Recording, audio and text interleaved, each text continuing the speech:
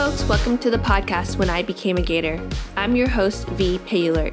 We're back with season 2, where I connect with alumni, see where they are now, and how their time at UF shaped their lives, careers, and passions. This podcast will focus on the stories of various alumni around the country in hopes of bringing together the Gator Nation one alumni at a time. Thank you for joining me on the podcast tonight.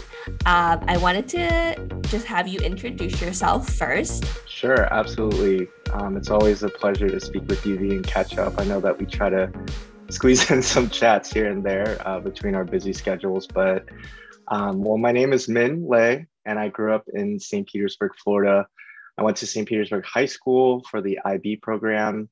And in college, I was a little bit of a wayward child, so I switched up my majors many times, but I settled on a Bachelor of the Arts at the College of Liberal Arts and Sciences in sociology and a minor in business. Yes, super cool. I remember you did switch a few times, but it's okay. You found your...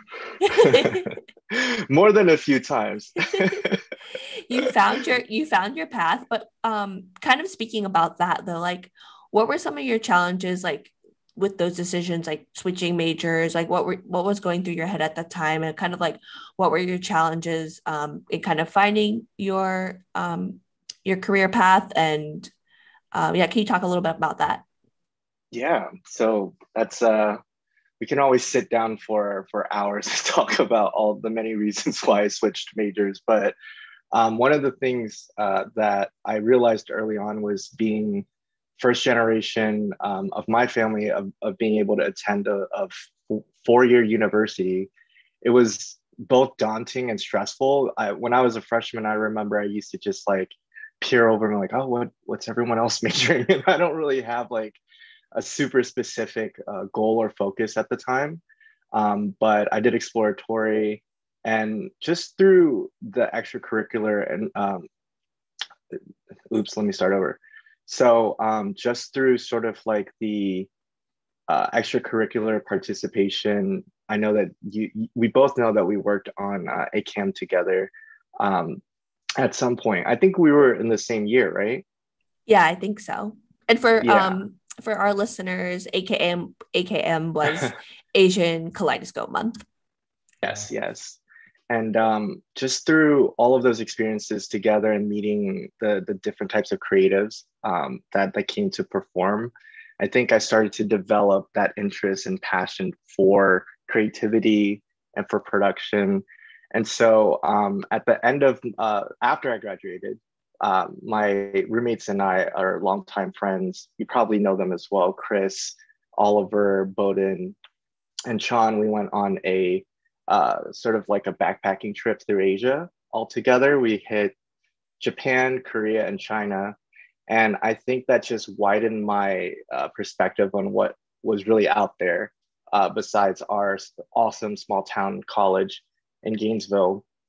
And then from that point, actually a really interesting story, when we were abroad in Japan, we couch surfed at a music producer's house, and we made a really good experience there. And he actually recruited me after the trip to do PR marketing as a coordinator for his music production company. At the time, they were putting on this, I think it was some production back then. But then that project kind of fell through.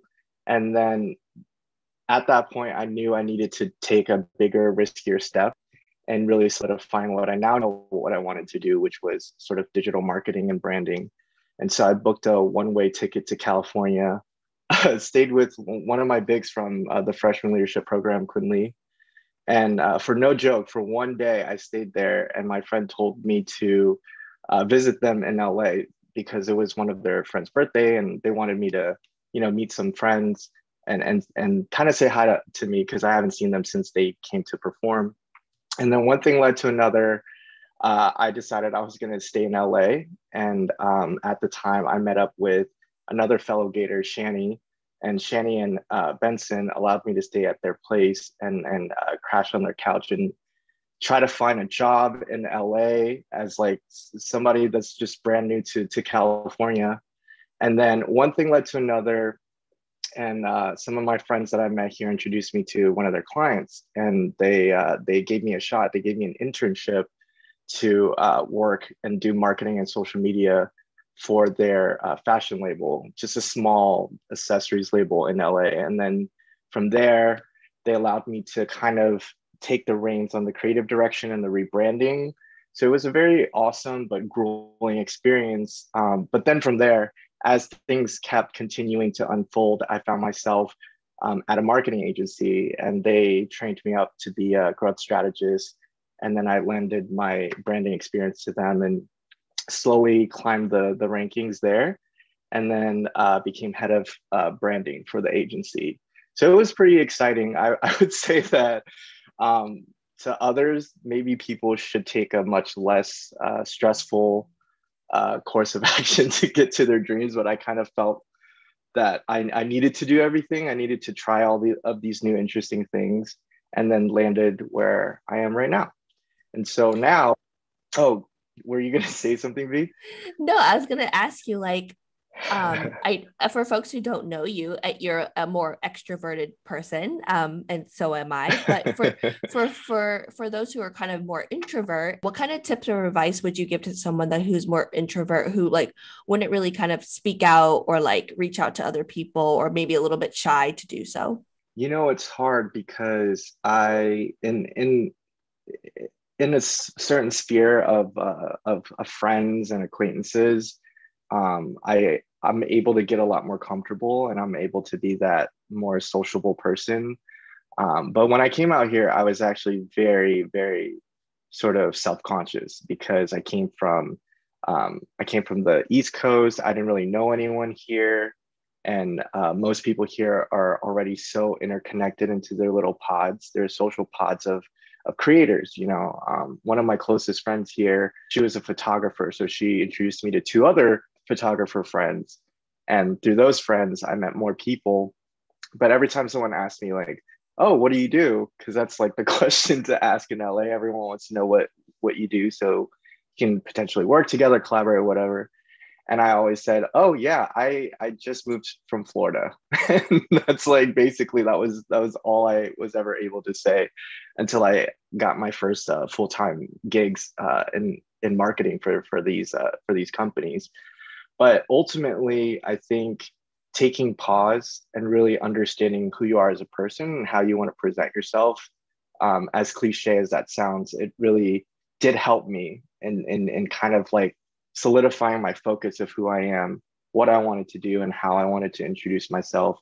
Those things were really key for me to keep in mind as I socialized and opened up more with more people. But I was really lucky in each of my professional milestones that I met really, really great people that kind of pulled me out of my new acquired shell of being out here and not knowing anyone. And now I have a lot of great lifelong friends out here too. So just be yourself, you know, like don't try to be something or someone. Just be yourself, and you'll find the right people to surround yourself with. Yeah, totally +1 on that. I'm glad you agree. I also, yeah, just interested in like how, since you are in the creative field, like what kind of inspiration do you use, or do you use to kind of reset or find new inspiration for your work and your life? Inspiration for both work and life. Well, this is an easy one. Of course, my girlfriend Chin, my life partner, my soon-to-be, whatever you kids want to call it these days. She really inspires me, and in all seriousness, she inspires me the most to grow and to challenge myself in every way.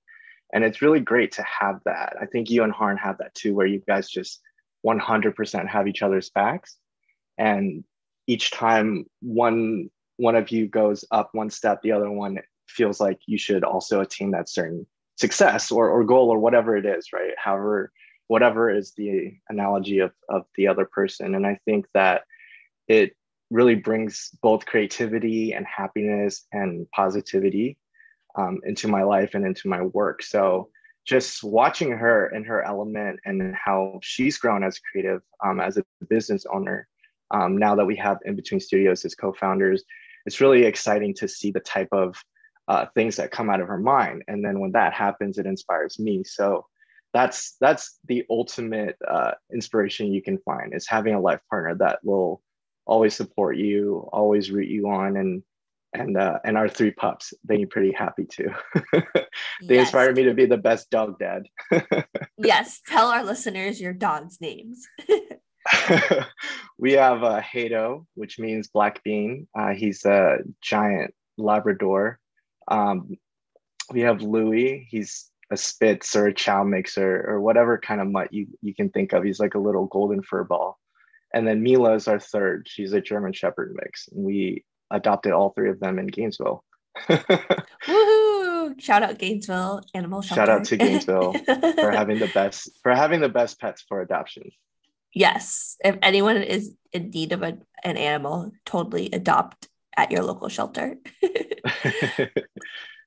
Also, I wanted to ask you, was there anything that really just like made your time in Gainesville memorable and fun now that you look back? It's been like 10 plus years since we graduated. And for me, memories with you and our group of friends were some of the highlights. So is there anything that you want to share that really stuck out to you in your time in Gainesville? Oh man, who could forget the tailgates? I think when I attended my first Gator football game tailgate, I didn't know what to expect. But it was an entire festival that was taking place. I think every corner of the city was in school spirit, and everyone was just rooting for the Gators. But mostly, I missed the nights where we used to practice dancing for competitions and just exhibitions with the dance team at the stadium. That's like a very unique memory that I'll always remember and cherish. And pretending to study at the Rights all night, but really just hanging out with tutoring zone notes in your hand, but you're just basically hanging out and talking, and you know, and then just some of those drunk nights with the roommates and the friends on the weekends. I think those are, being in such a small college town, it kind of forces you to be tight knit with the friends that you have, and so we grew really close, just hanging out and trying to get through college together. Exactly. And that reminded me, speaking of dance, we've had Ellen as my first guest on the podcast, and she was talking about FSA and like the big culture of just like dancing and just family. But Yeah. can you just a little talk about your Filipino Student Association dance memories? And I know there were some highlights for you, but yeah, could you just share for listeners who don't know kind of like what the process was for the dance competitions, kind of those grueling nights like practicing at the stadium? Yeah, just like give us a glimpse of what that kind of looked like. I just remember the recurring nightmares I have when in my dreams I would mess up the choreo or come late or forget the music. That's every few years that kind of dream comes up. But it reminded me of the time where we all practiced hours and hours and hours and competed. And whether some of us were super good or just starting out, I think it was a sense of community that everyone felt, and just the sheer experience and the adrenaline of being able to perform with your friends, for your other friends to see and for the student and faculty to see. That was always fun. That, again, to your other question, I think that was what broke my social anxiety a lot, was just throwing myself into something and really seeing where it takes me. Not worry so much about the goal or how good I am. And I sucked terribly. I was pretty bad. But No, just, yeah, you're just you're the not giving experience. yourself enough credit. It's like if somebody was like showing off a move they invented in the 70s, like 20 years later. That's what I felt like. What we But should do is like go back and watch those videos. Like that should be no, our no. I actually reported all of those videos on YouTube so that they get dissolved, deleted from the internet. I'm gonna go search them but tonight. no, please don't. But that was one of the highlights too of my undergrad that came full circle when I moved out to California. Some of the dance teams that you hosted and we hung out with actually were some of my friends that met up with me when we moved to California all together. So it was pretty fun. It's cool to see. At one point in my life, I was like, should I have focused a little bit more? Should I have toned down the socializing? And then 10 years later, I'm like, oh, some of my peers and some of my business partners are people that I've met from before. So that's always great. Yeah, I think it's just like a balance. And I think in undergrad, you're really just trying to balance like a few things. You're balancing school, you're balancing like learning and growing about yourself, and you're balancing like stepping out of your like comfort zone as well. So I think it all comes full circle, like you said. So yeah, I think sure. At this point you're doing okay. I hope so. There's always yeah. more to experience and learn. You always got to stay a student at this point, you know. Exactly. Is there any final things that you would like to share to our listeners? It was such a fun conversation with you, and thank you for taking the time to speak to me. But yeah, any last things and last tips of advice that you would like to share with any current undergrad students or even alumni, trying to find their passions or looking for a career change or just trying to find their way in life? Have as many existential crises as you want, have as many meltdowns and failures as you would like to have, only if you want to try many things and try to see what you're good at. Some of us are lucky to understand exactly what we want to do and be very good with it and at it from start to finish. And some of us, like myself, needed to kind of navigate a little bit and discover myself as a person before figuring out that passion. So while you're young, everyone listening, just give yourself some time to relax and to explore the world a little bit. I think that's mainly what got me out of my shell and to really experience and pick up great projects and even trust in myself to carry out those projects to fruition, you know. But for other exciting things, for any of our fellow Gators that are going to be visiting the West Coast in Los Angeles in a few years, maybe give it like half a year or a year.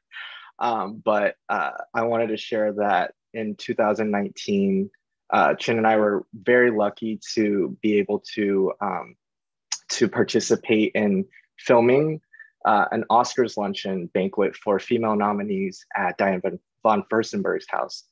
And it was such an incredible experience. You can imagine two country bumpkins from Florida looking at ourselves like, wait, are we in too deep? Is this happening?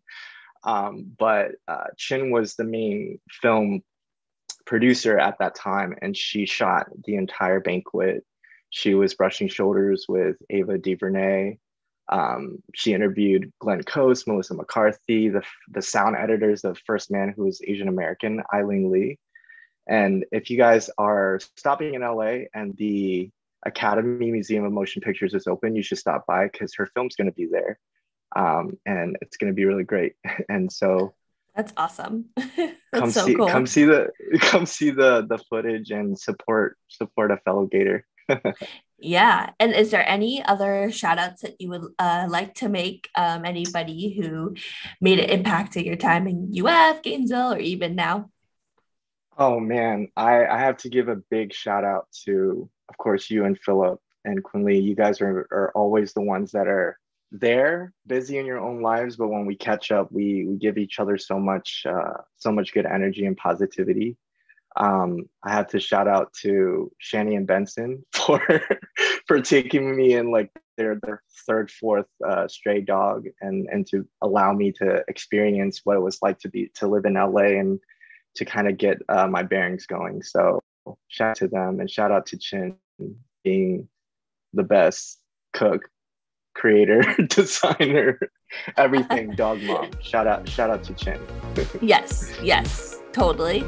So I just wanted to thank you again, Minh, for joining me and sharing your story with us on the podcast. And for those listening, if you're interested in hearing more, take a look at the show notes in this episode. We'll have all the notes in the episode, and you can find us on Spotify or Apple Podcasts. But on behalf of the UF Asian Alumni Association, thank you for listening. When I Became a Gator podcast, I hope you enjoyed this episode, and be sure to subscribe, rate, and review our podcast wherever you find this episode. Thank you, everyone. Thanks, Minh, for joining me. Thanks, Vi. Thank you.